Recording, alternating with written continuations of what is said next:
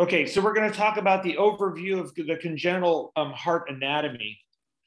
And I will send this out to all of you and give you these slides, so you'll have this coming back. And we're going to go through this pretty quickly. And I wanted to remind everybody, this is not the only thing you'll need. You'll need to study. You'll need to really start memorizing some of these concepts about where the different parts of the heart come from and where they go to and what survives and what doesn't survive.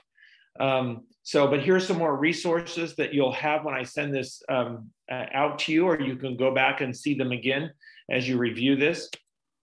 So the overview of the embryology, let me see if I can,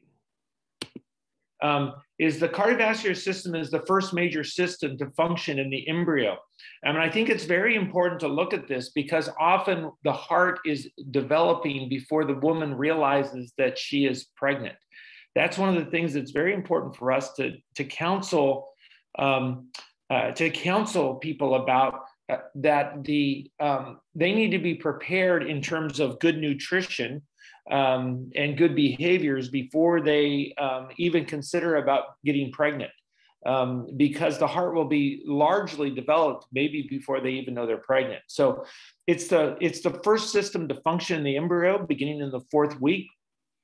The growing embryo cannot satisfy nutritional oxygen needs by diffusion alone. So as it gets larger, as it starts to grow, initially it just gets all of its oxygen and nutrients through diffusion. But as it gets thicker and bigger, then it actually needs a blood supply. It's an amazing thing that God designed. This did not happen randomly by chance. This is a design, because it cannot be something that gets made sequentially. It has to be something that comes together all at once. You don't go over 1,000,000 years, this slowly gets better. If the heart doesn't go through all of this, you never get a functioning embryo. So this is a testimony to God's design. But on the left part of the screen, you see, starting at 3 weeks, you see the development of the embryo. And then at 21 days, you see the heart tube. And then in 22 days, the heart begins to beat. In 23 days, it starts to loop. In 28 days, it loops on itself and twists. And then in the 5th week, you start to see that the different chambers are forming. The conotruncal swellings form. On 6.5 weeks, the septum are largely formed and the valves are largely formed. In 8 and 9 weeks, you get separation of the outflow tracts. And by the 10th week, you have the semilunar valves formed. So many of these things are completely done very, very early in pregnancy.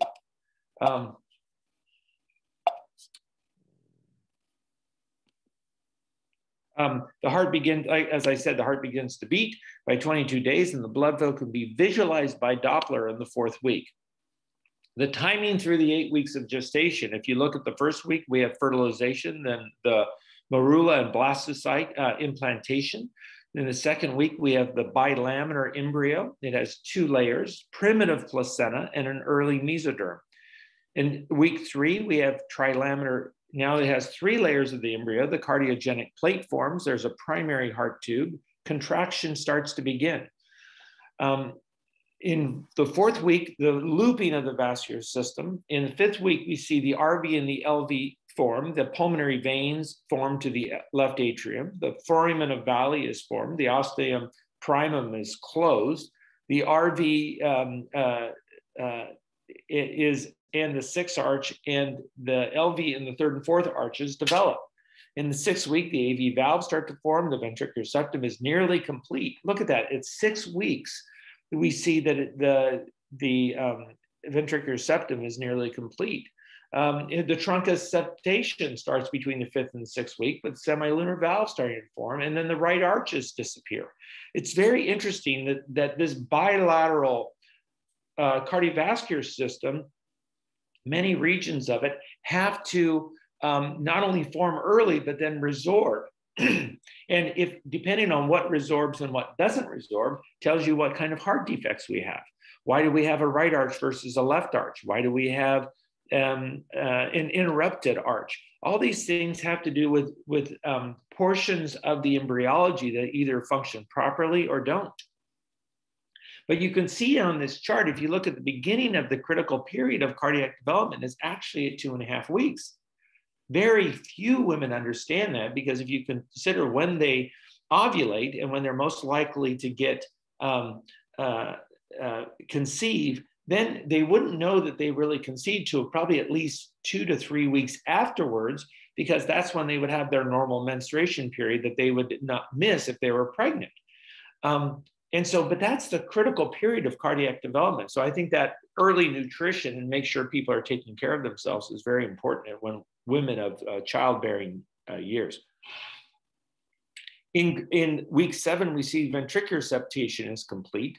So you know by 7 weeks whether they're going to have a VSD or not. PFO and the PDA remain until after birth. And this is all before 8 weeks. The overview, the anomalies, you see the heart-forming epiblast on the far left, and you have the heart-forming mesoderm. If you don't have this formation, if this doesn't all come together, then you get ectopia cordis, or the heart on the outside of the body. I've only seen one of those in my entire career. If the primitive heart tube doesn't loop, then you get L-transposition.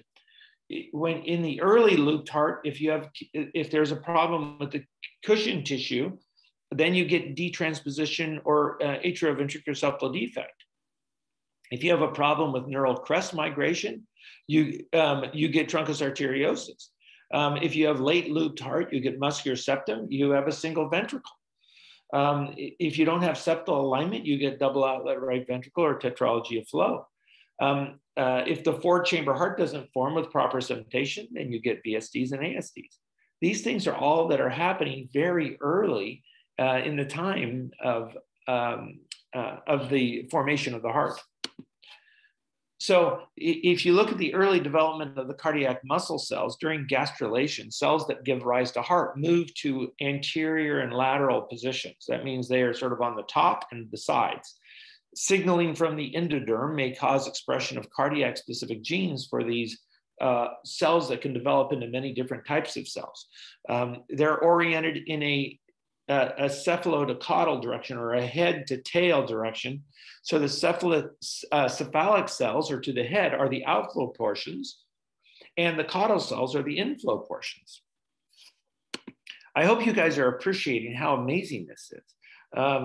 For the early development of the heart tube, the horseshoe-shaped prospective pericardial cavity is located in a pre-cephalic position. And I'll show you pictures as we go on. So it's the rostral to oral and neural plate. Mid-3rd week, the cardiac muscle cells and visceral mesoderm form a plexus of vessels that become the horseshoe-shaped endocardial tube. The lateral plate, the visceral mesoderm, surrounds the heart tube, becoming the myocardium. The epicardium develops from cells migrating over the myocardial mantle. So here you see this neural groove. You see this bilateral function. You have a bilateral dorsal aorta. You have a notochord, you have the neural groove, and you can see the blue layer, the pink layer, and then the small yellow or orange layer. Those are the 3 layers, the tri-layers of the heart. But you see the dorsal aorta is bilateral, and then you see the endocardial heart tube is more posterior, but bilateral as well. The heart tube is basically the endocardial layer surrounded by a myocardium with intervening layer of extracellular matrix, or what we call cardiac jelly. This is all the connective tissue. It will also form all of the electroactive cells that will control the beating of the heart. The cephalic ends connect to the midline and also connect with the dorsal aorta via aortic arches. So now we have a connection of the heart tube with the dorsal and the aorta to all the aortic arches. And the caudal end develops and connects with the umbilical veins that are developing in the yolk sac. Here you see the heart tube now starting to fuse together from being 2 posterior lateral structures to become one heart tube. And the dorsal aorta will do the same thing as it forms its branches. The embryo is undergoing lateral body folding, head-tail folding, and cephalic growth of the brain. Heart tubes shift medially they have to come to the center line. They have to ventrally and caudally, they have to fuse in the midline. So you get a single endocardial heart tube. This tube is suspended in the pericardial cavity by the dorsal mesocardium. The embryo now is beginning its 4th week of gestation. So all this has happened in 28 days. And so you see that wall of that heart tube now becomes a single tube, with the endothelium in the center, and then the myocardium, and then the dorsal mesocardium is what's holding it in this pericardial sac. And so you can see how the heart is starting to develop, and the thorax will sort of become as part of that pericardial cavity. The lungs will grow in. And you can see anterior, you can see where the dorsal aorta is coming together. So the vascular circuits, these are blood islands that coalesce to become 3 vascular circuits. There's the embryonic circuit. This is the paired dorsal aorta that arises from the endocardial heart tube, and it's drained by the anterior and posterior cardinal veins. The reason you have these anterior posterior bilateral veins, that's why sometimes you get a left SVC, is if that vein doesn't absorb, then you get a persistent left superior vena cava instead of just a right-sided superior vena cava. There are extra embryonic circuits, the vitelline, which equals the blood from the dorsal aorta into a vitelline aortic arch, supplying yolk sac. It drains back to the heart by a paired vitelline vein. The umbilical vessels are the dorsal aorta to the umbilical artery to carry back deoxygenated blood to the placenta. The blood is back burning via the umbilical vein. So here we see the heart tube, and as we understand this, the tubular heart elongates and develops alternate dilations and constrictions. So if you look at the top, we see the aortic sac, and that follows by this is like the truncus arteriosus, the truncus portion, and so this will develop the aorta and the and we'll go into this detail, but I'm just giving you so you can see it all in what the heart tube looks like. The truncus arteriosus is going to develop in the aorta and the pulmonary artery if everything goes right. What it connects to is the bulbous cordis. The conus is the proximal bulbous cornus. This is why you get double outlet right ventricle, but you do not get double outlet left ventricle. Embryologically, it's impossible. Okay, so the bulbous cordis develops, and especially the proximal bulbus, it develops into the right ventricle. The primitive ventricle will develop into the left ventricle. So if we don't have formation really of a conus or a proximal in the proximal bulbus in the bulbous cordis, what you can get is just a primitive ventricle that we say, well, it's not necessarily a left ventricle, it's not necessarily a right ventricle, it's just primitive. And so that you see these little indentations, these are the separations from the truncus, the aorta and pulmonary valve, the bulbus, the right ventricle, the primitive ventricle is the left ventricle, then the next are the atria, and the next are the sinus venosus, which develop in the IVC and SVC. And each one of these has a little indentation, which is showing the different type of cells that will develop in each of those locations. So you can see the sinoatrial groove separates the sinus venosus from the atrium. The atrioventricular canal separates the atrium from the primitive ventricle. And then the bulboventricular interventricular foramen separates the primitive ventricle from the bulbus. So you can see where all the septations are going to occur. Cardiac looping really starts on the 23rd day. And so the cephalic or the head end bends ventrally and caudally and rightward. This requires an enormous amount of cilia rotation. So when you have Cartagener's disease, when the cilia don't rotate normally, then you get abnormal looping of the heart. So the fact that the cilia beat a certain direction is very important to how even the heart loops. The atrial segment assumes a position cranial to the ventricular septum. So you see that what has to happen is the atria now have to somehow get above or more cranial than the ventricles. And they're going to be bring the drainage of the sinus venosus with them. So there is a twisting that the bulbous cordus is going to have to come anterior. That gives you your semilunar valves, and your right ventricle are going to be anterior. The primitive ventricle goes posterior. That's why the left ventricle is posterior to the right ventricle. And then the atria has to swing around and come on top of the left ventricle, or the primitive ventricles, before it's septated. And that allows the atria to drain into the ventricles, and then the sinus venosus will come up, and then it will split, and you'll have one form the SVC and the other form the IVC. And this is when we're looking at the cardiac looping occurring when the crown rump length is 5 to 6 millimeters. So this is a very, very tiny embryo at this point. So the bulbous cordus forms most of the right ventricle and parts of the outflow tracts of the aorta and the pulmonary trunk, as we said. And I'm going to go over this multiple times to sort of start drilling it into your minds of what's going on. And you guys will have to do this on your own, okay?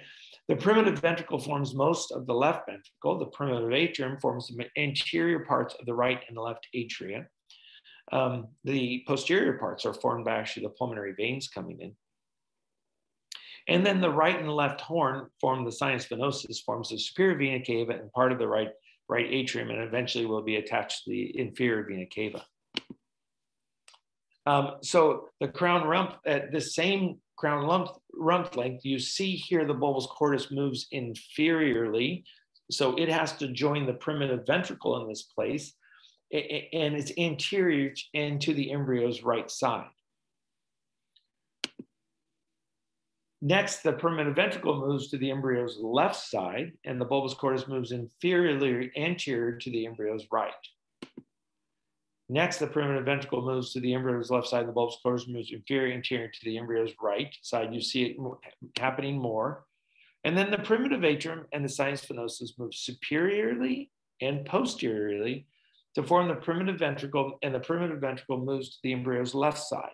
The bulbous cordus moves inferior anterior to the embryo's right side.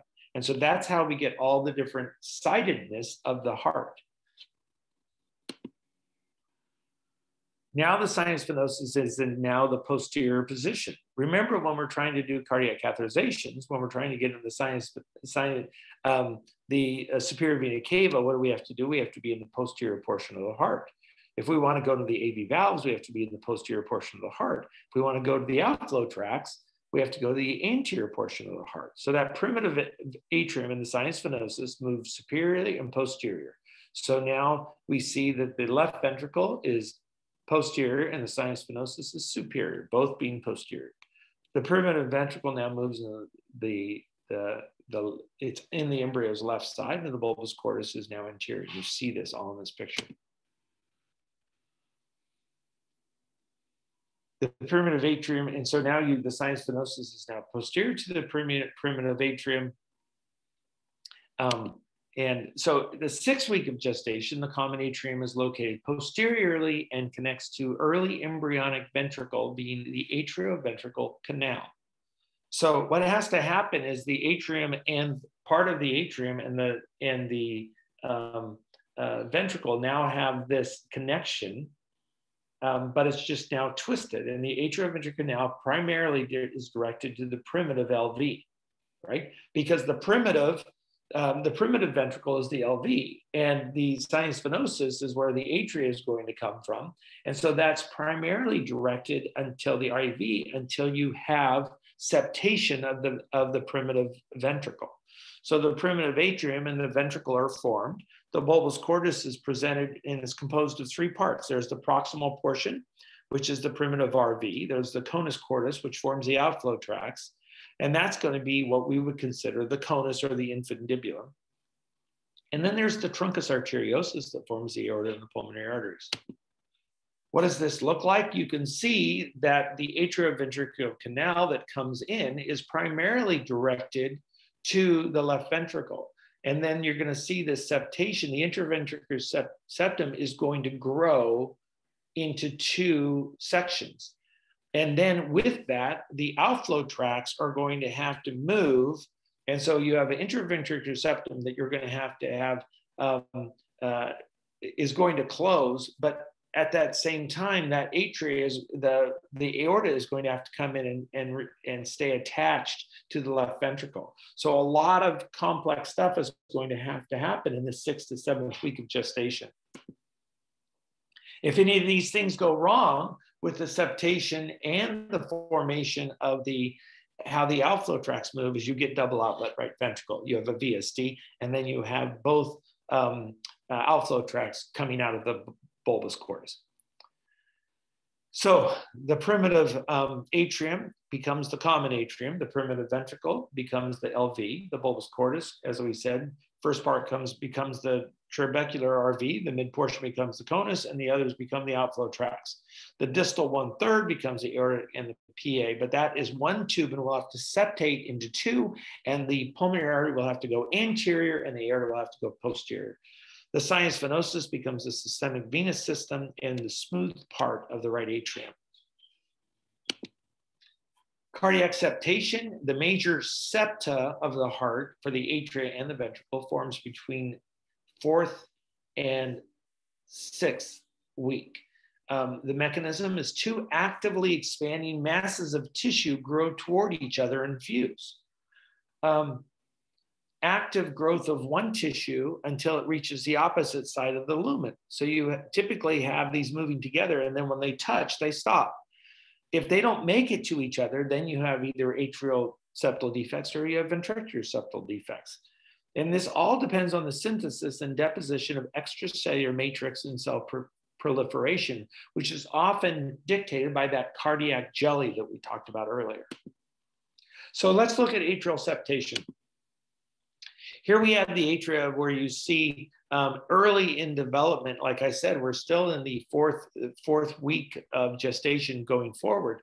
Is we have, and the picture that you see on the left side is if you were to sort of cut down the middle, and then sort of like the anterior posterior view of the heart, and then the B is the lateral picture, what it looks like from one side to the other, looking from the right side to the left side.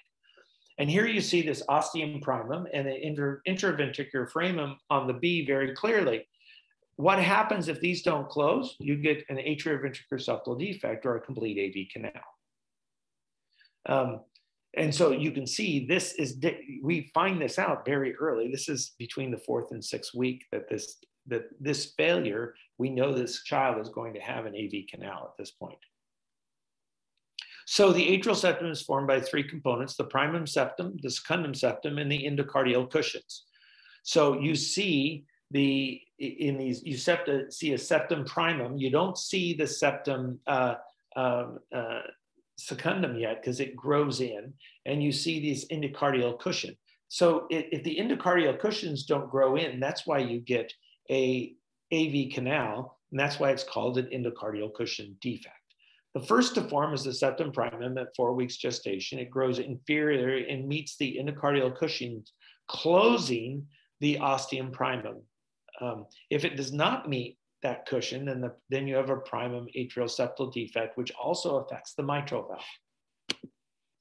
So step by step, A is lateral, A1 is the AP view. So it's the same view, it's just looking at 2 different ways, okay? So you see the septum primum that's going to have to start growing in. You see the foramen primum, and then you see the endocardial cushions. And this is between 31 and 39 days of gestation.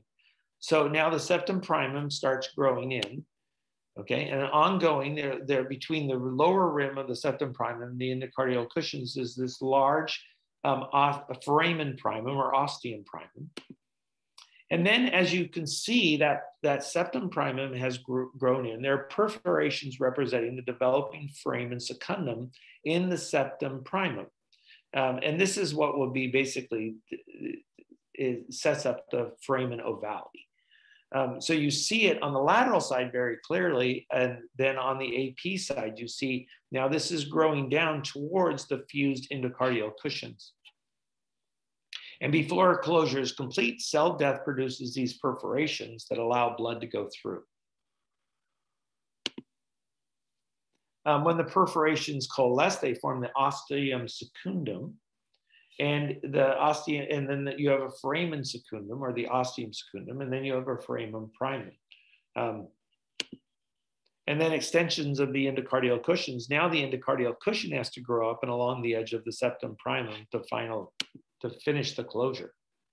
And so in this view, what you see in the AP view is you see the endocardial fusion with the septum primum, okay? And you see this very thin developing septum secundum. And this is a new fold that forms, and it grows in from the top of the atrial dome. And here, so you see this septum on the right side of E1, you see this septum primum with the foramen ovale. And then on the left side, you see that septum secundum starting to grow down. And you can see why there is going to be a flap valve from the septum primum up against the septum secundum, is what we see in children as a foramen ovale. Opening of the left septum secundum is now the foramen ovale, as I said, and now we see how the blood can go through from right to left until there's really major pulmonary blood flow, because there's very little cardiac output to the outflow tract on the right side until the child starts breathing. Once the child starts breathing, you can see the septum primum snaps back to close the foramen ovale. And you force the blood to go out to the lungs, come back through the left atrium. So the upper part of the septum primum degenerates, that you see, and now we just have a septum to secundum coming down from the roof of the atria, and then the septum primum should fuse with that shortly after birth to close the atrial septum completely. And whatever remains, if we don't have enough growth of the septum secundum down, or we don't have enough of a septum primum, then you're left with an atrial septal defect, a secundum atrial septal defect. So what forms what? The rim of the fossa ovalis is the septum secundum. It comes down from the roof. The valve of the fossa ovalis is formed by the septum primum. So when we see what we say is a floppy PFO, it's because the septum primum is floppy. And then the slit-like openings are the fossa ovalis. So let's look at atrial septation again in a different picture so you can see how it looks. So you can see A and B are the initial start, where you have the septum primum coming down, but you don't have any septum primum or endocardial cushions connections yet. And then C and D is that as the septum secundum starts coming down on what looks like the right side of the heart, and the septum primum coming up from below is really, you can see it's more of a left heart type of structure. And then the endocardial cushions fuse. And then as it continues to go, you have this flow in E and F and G. You have this foramen ovale forming between the secundum septum and the primum septum that allows blood to flow right to left until the baby starts breathing. And so you see at the atrial septa at various stages of development on the right side, it's 6 millimeters at 30 days. It's 6 millimeters. You can see that. In the next stage, it's 9 millimeters. And then in the last stage, it's 14 millimeters. And that's approximately at 37 days.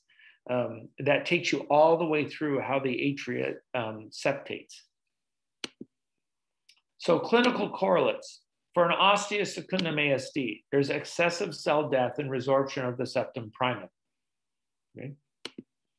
There's inadequate development of the septum secundum. For an osteoprimum ASD, there's partial fusion of endocardial cushions in the AV canal, and the interventricular septum is closed, usually combined with a cleft of the anterior leaflet of the mitral valve, because if there's a problem with the endocardial cushion, that endocardial cushion is also what's involved in making that mitral valve. if you understand that fusion problem, you understand that septum primum is usually on the sort of a left-sided atrial component and why it affects the mitral valve and not the tricuspid valve. In a common atrium, you have failure of septum primum and secundum to form. Those cells that were going to make those parts just didn't form. And so you get a common atrium like we see in Ellis Van Creveld, where they have 6 fingers in common atrium. So atrioventricular canal septation, we see here in this picture on the right, you see what looks like an AV canal echocardiogram. But this is at the end of 4th week. This is what it looks like. This is what it should look like. The problem in the AV canal is it never develops further from this place. So the atrioventricular endocardial cushions form at superior and inferior borders of the canal. And initially the canal is directed only to the LV, but by the 5th week, it's divided equally by the bulboventricular flange. And the lateral cushions also are present. So you have lateral cushions and intraventricular septum cushions that are coming in to close this to make 2 different ventricles. Here is a different way of looking at the septation. Here you have the common atrioventricular canal. Then the next step is the inferior endocardial cushion and the superior cushion start coming in. Here in the next stage, you see it goes further. And then the last time you have now a complete septation of the ventricular septum.